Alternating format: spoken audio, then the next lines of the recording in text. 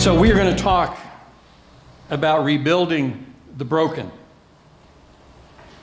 And I know it will not come as a shock to anyone for me to state that we live in a broken world.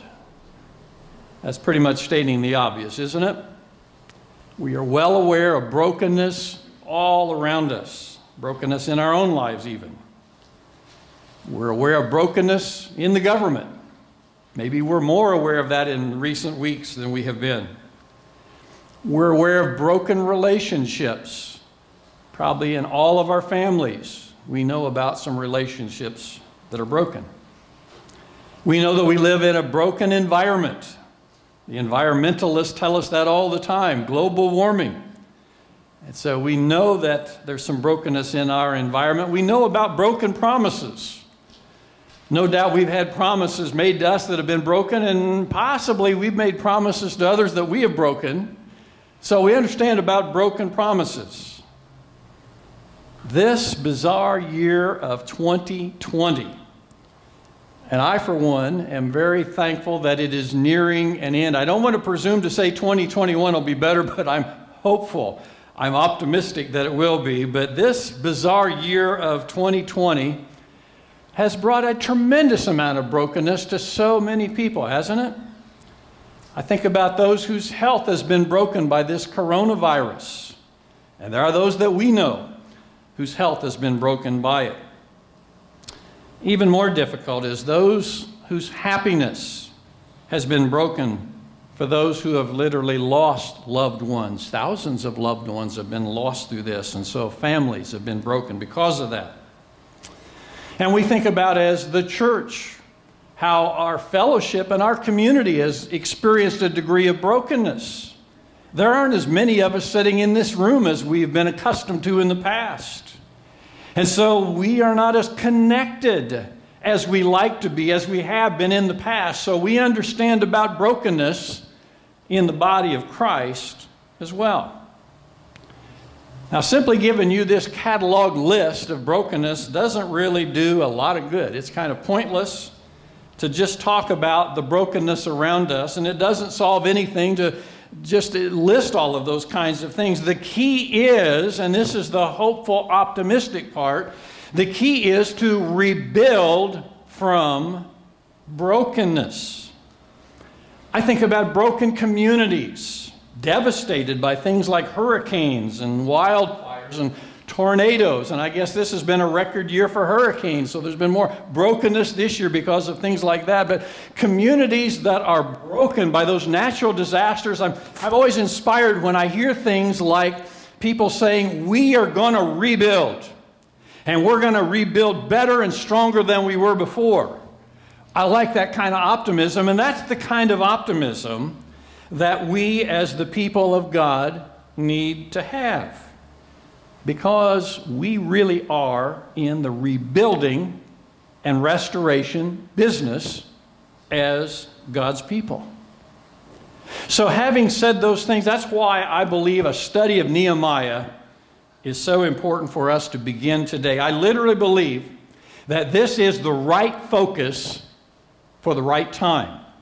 And in a few moments, we're going to find out how literally this is the right time to be studying the book of Nehemiah. I know that we will, as I have been recently, inspired by the writings of this humble man of God. And I get that sense as I read Nehemiah that he was indeed a humble, dedicated man of God. In fact, if you've not spent some time looking at Nehemiah, I encourage you to be reading through it to become more familiar with it for what we're going to be studying in upcoming weeks. But the book of Nehemiah sounds about as much like one man's personal journal as it is an inspired historic account of things that went on at that time through him largely. Because you'll read these personal things that he said in the book, such as when he said, I sat down and I wept and I mourned for days. When he said things like, I also applied myself to the work on the wall. And when he said things like, remember me, O God, for good. So throughout the 13 chapters of Nehemiah, we are going to be inspired by a man of prayer who trusted God to do that which could not be done in any other way. And as a result, Nehemiah sets forth for us a tremendous, great example of how humility and prayer and hard work and dedication bring about restoration amidst brokenness. So that's the main thing that I hope we really sense and pick up on in the next few weeks as we study through the book of Nehemiah. Let's pause for a few moments to talk about Nehemiah, the man. We won't find this information in chapter 2, but we will, or chapter 1, but we will over in chapter 2, that we are told about Nehemiah that he was a cupbearer for King Artaxerxes. So that frames him, and it frames the time frame as well. King Artaxerxes, we can learn, was a ruler of the Persian Empire from 464 to 423 BC. Or in other words, long before we ever lived, right? None of us had the opportunity to remember him as a ruler. So the thing that really stands out is Nehemiah is identified as a cupbearer to this very important ruler. In fact, the most powerful man in the world of the day. He was a cupbearer to that king. And so how it is that a Jewish man was able to be in such an important position is something we're not told, but we just marvel at who Nehemiah was because it speaks volumes about him as an individual. He had to be a man of impeccable character because the most powerful man in the world would have not settled for anything less than that. And so Nehemiah had to be an outstanding individual. I would put him on par with men like Daniel and Joseph in particular. So we have a tremendous amount of respect for Nehemiah as a man of character. As we said, he was a cupbearer, and we might want to ask the question, well, what exactly does a cupbearer do? Well, it's kind of a risky vocation, a risky job, because at every single meal that was brought to the king, the cupbearer would test the king's wine to make sure it wasn't poisoned. So I guess the way that it went was the food and the drink are brought in, and a little wine is poured into the cupbearer's cup, and he swigs it down, and I guess you probably wait for a few moments. If he doesn't keel over dead, then probably the king figures it's safe enough to drink wine that's been brought in. So it is a job not without a great deal of risk. Literally, a cupbearer puts his life on the line at every single meal. But a cupbearer was a man who was very, very close to the king.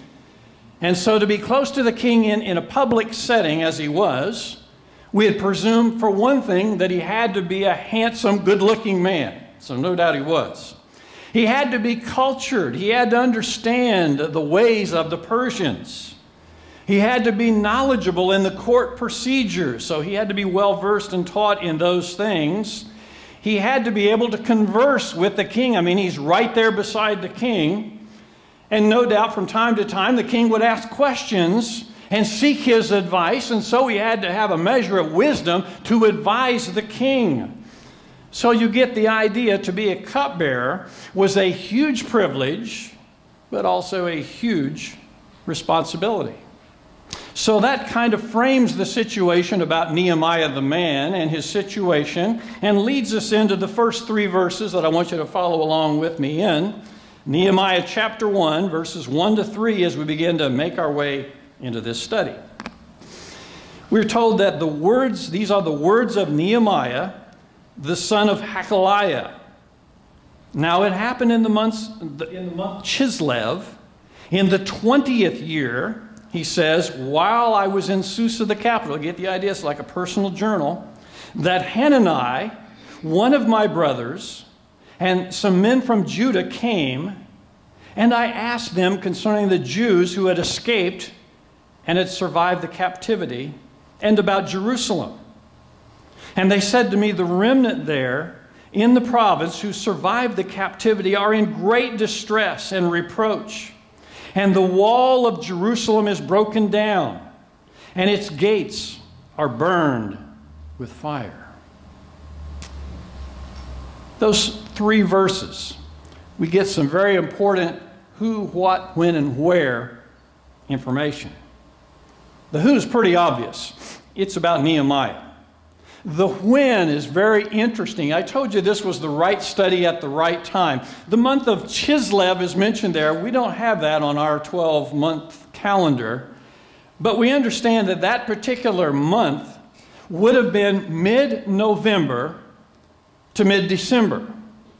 So I thought, well, that's kind of appropriate that we would start this study on November the 15th, exactly mid-November. So that's the setting of the book of Nehemiah, mid-November to mid-December. We are told not only that concerning the month, but we're told it was the 20th year of the reign of Artaxerxes. We can very quickly calculate that and figure that out to be the year 444 BC. So that's exactly when it happened, mid-November to mid-December of the year 444 BC. The where is mentioned, namely Susa, which was the capital of the Persian Empire, and also the palace of the king, probably the winter palace of the king. The what is what we're going to really zero in on, because the what is a report that is destined to change everything, especially for Nehemiah.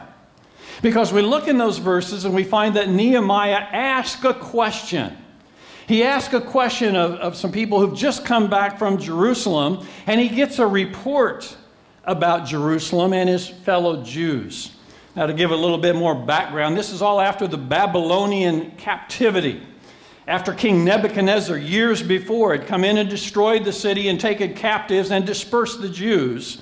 This is several years after that. And so that situation is going on. And so Nehemiah is asking a question of those who've just come back from Jerusalem. And the report that he gets is very, very disturbing. He says the people there are in serious trouble.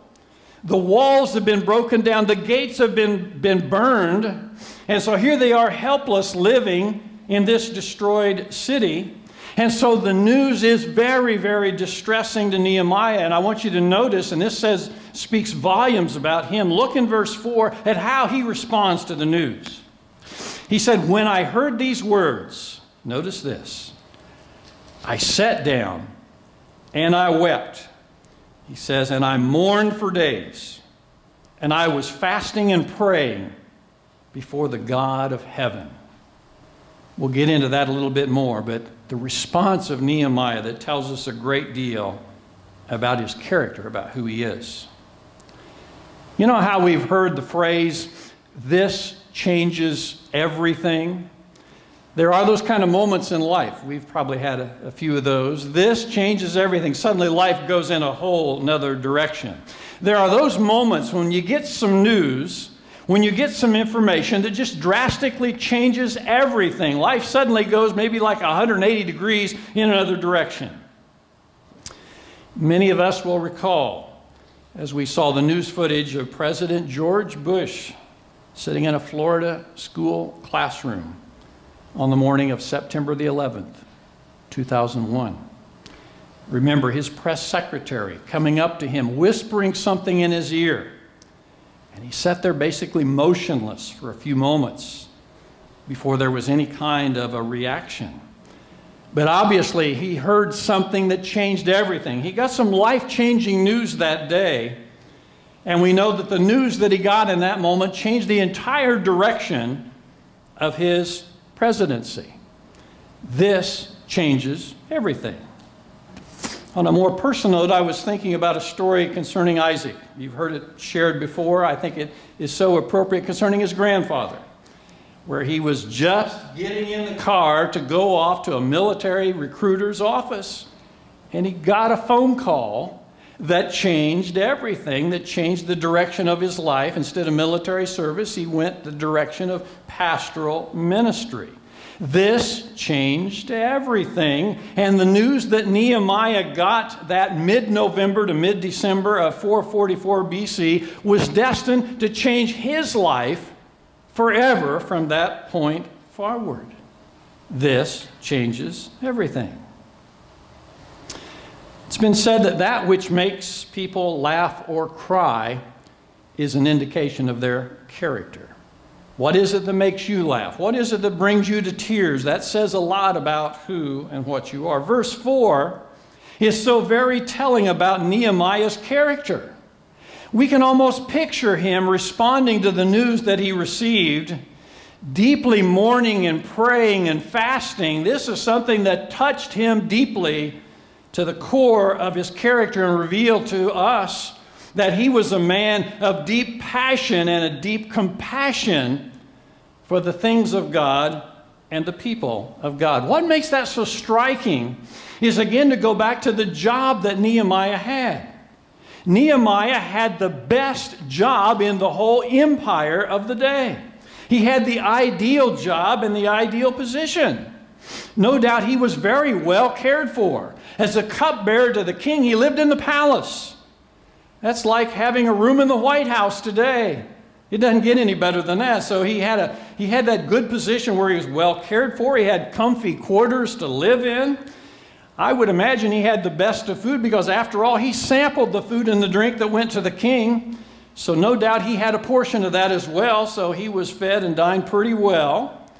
He had the ear of the most powerful man in the world of the day.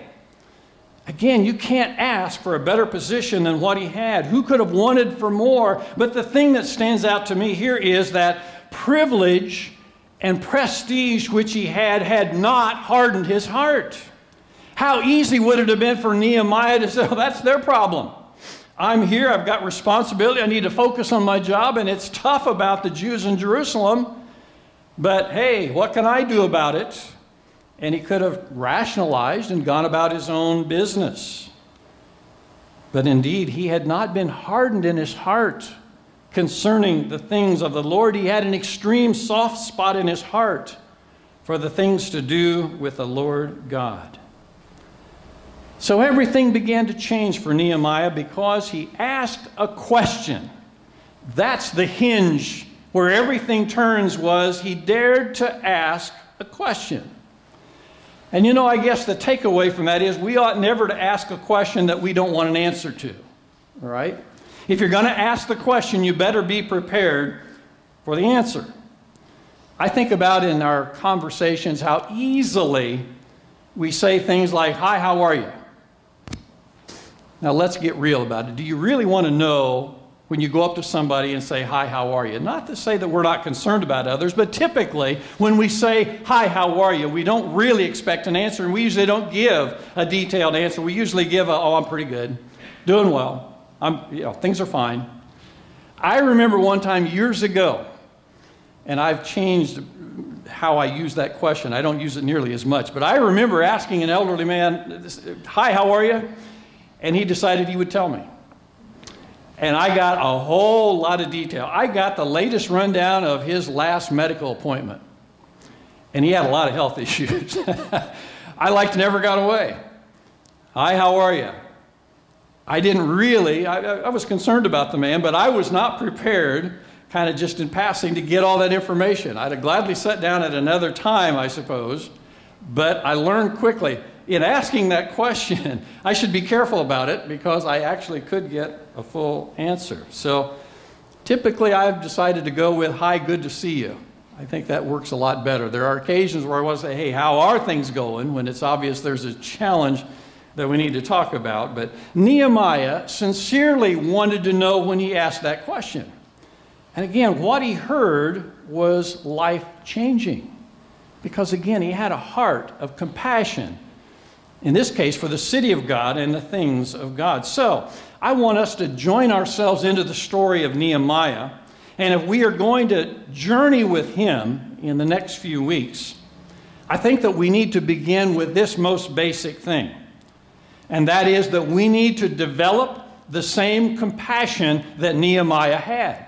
That's got to be the starting point for us. We need to have the same kind of compassion that Nehemiah had. So I'd like us to ask ourselves the searching question, how deeply does the brokenness of the things of the Lord burden me? Let's begin there. Do I feel as Nehemiah felt, that the brokenness of the things of the Lord really, really burden me? And that is a question that has invoked some soul searching on my part. And it will continue to do so as I study Nehemiah, and I pray that it does for you as well. So it begins, in a sense, with our own brokenness over the brokenness of the things of the Lord. I am reminded how Jesus mapped out the pathway to the things of the kingdom of God in the Beatitudes, when he stated in the first two, "Blessed are the poor in spirit, for theirs is the kingdom of God, and blessed are those who mourn, for they shall be comforted." Matthew 5, 3 and 4. So when we are sensitive to our own brokenness, first of all, then we become more sensitive to the brokenness around us, the brokenness of the things of the Lord. We then are moving in the right direction. So if Nehemiah would inspire us, he would inspire us this morning to look at our brokenness and look at the brokenness around us. Again, it is immediately apparent that Nehemiah was a man who cared deeply about the right things.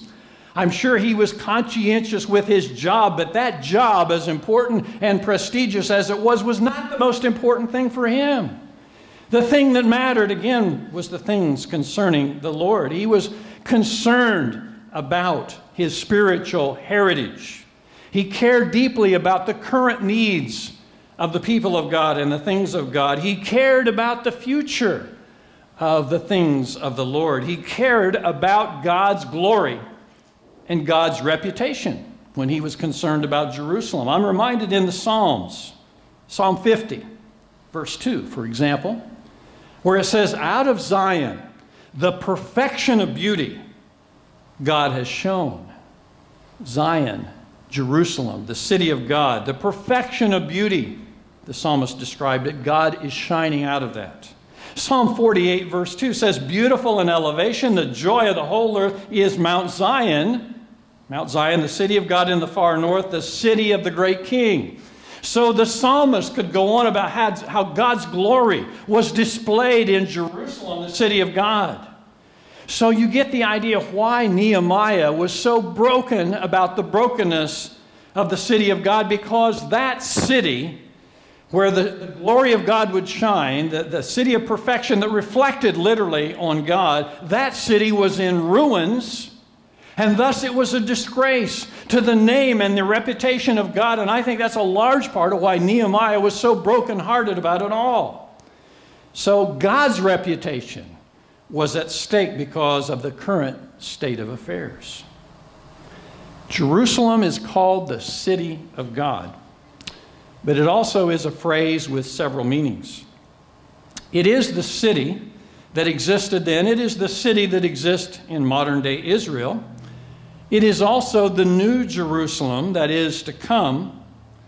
But there's another meaning that has a great deal of meaning for us. Revelation 21, verses 9 to 11. The great vision that John the Apostle had. And one of the angels, it says, one of the seven angels came and spoke to me, spoke to John, and said, "Come here and I will show you the bride, the wife of the Lamb." And it says, he carried me away in the Spirit to a great and high mountain. And he showed me the holy city, Jerusalem, coming down out of heaven from God, having the glory of God. So the city of God is physical Jerusalem that existed, that was in ruins in Nehemiah's day, the city that exists in Israel today. The city of God is the new Jerusalem.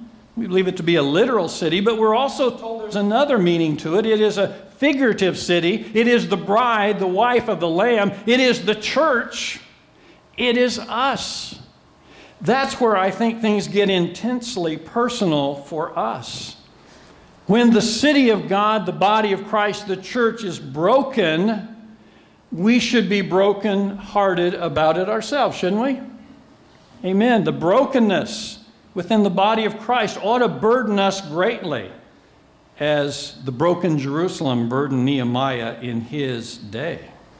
So the brokenness in our personal lives as members of the body of Christ, the brokenness in the collective body of Christ, the brokenness around us, it all begins with grief and with sorrow over that which is broken concerning the city of God, the things of God. So I wonder, to make it personal for us, if we heard a report, as Nehemiah heard that day, what kinds of things would we likely hear about the state of the city of God? To speculate a little bit, I think that we might hear about how the people of God are hurting because freely gathering is hindered because of this pandemic environment. We are hurting for those reasons. It is not as it has been and we would like it to be. We would hear a report about some discouragement and depression concerning the current situation. I don't know if you've heard the statistics, but depression is skyrocketing amongst people across the land and around the world because of this current situation. We might hear a report to the effect that the body of Christ, the city of God, is not impacting its culture as much as would be good, as perhaps as much as God and Christ would desire. That not nearly enough people are being reached and converted with the gospel message. And we might hear reports such as we literally heard a little bit ago about persecuted Christians and what they're going through. Those are all things that we would hear if a report came to us about things within the city of God, in this case, the body of Christ. And so how do we react to the news that we hear? I think there's an important key found in 2 Corinthians chapter 7, verse 10. Godly sorrow is in focus in this verse. And I think this is a very important verse. We could take a moment to turn there or check it out later. But 2 Corinthians 7:10 says this: "For godly sorrow," or godly grief, "produces a repentance that leads to salvation without regret, whereas worldly grief," or worldly sorrow, "produces death." So, there's two kinds of sorrow, two kinds of grief. There is a worldly sorrow and there is a godly sorrow. Very important to see the difference between the two. Worldly sorrow, worldly grief, it says here, cripples us. It leads to hopeless, helpless regret. It produces death. It does nothing but wound us, and it paralyzes us emotionally and does nothing good whatsoever. We just carry around that grief within, and we feel bad about ourselves, but that's as far as it goes. Godly grief, and I believe that Nehemiah had godly grief. Notice in 2 Corinthians 7:10 what godly grief does. For one thing, it leads to repentance. Repentance being a change of heart and a change of mind. It doesn't cause us to just wallow in pity and self-pity, but it says, I need to go a new direction. Godly sorrow moves us in another direction. It produces repentance and it leads to productive action. That's again exactly what happened with Nehemiah. He had godly sorrow over the news he received. He was brokenhearted over the brokenness of the city of God. But we find out that it moved him. First of all, it moved him to prayer. And we're going to look next week at that prayer that he prayed. But it moved him to prayer and fasting. It broke his heart. But eventually it moved him into something very productive in terms of what it was that he was going to do. So I think that Nehemiah's example, again, speaks volumes to us. Speaks volumes to us about being deeply burdened by the state of the city of God, by the brokenness of the people of God and the things of God. And I think that we are not really ready to address and to respond to the problem of brokenness until we clearly see the problem and are broken in our own spirit in response. So we need to identify with Nehemiah again here at the beginning. And so Nehemiah's example, as we looked at, challenges us to assess the situation. And I pray that as we go forward from today throughout this next week and the days ahead, that we might take a look at the brokenness that is around us. God, make me sensitive to the brokenness that is around me, that is around us. And to get very specific about that. God, reveal the details of the brokenness around us. And that's kind of risky to do so, but I think it's a good thing to do. And then, does that brokenness truly trouble me? Am I indifferent to the brokenness? Or is it moving me deeply in my heart? Is it moving me enough to fervent prayer in preparation for what God would do? This is where we need to begin. as we journey along with Nehemiah. And so I would state that the journey of rebuilding amidst brokenness begins with our own brokenness about those things. Let's pray.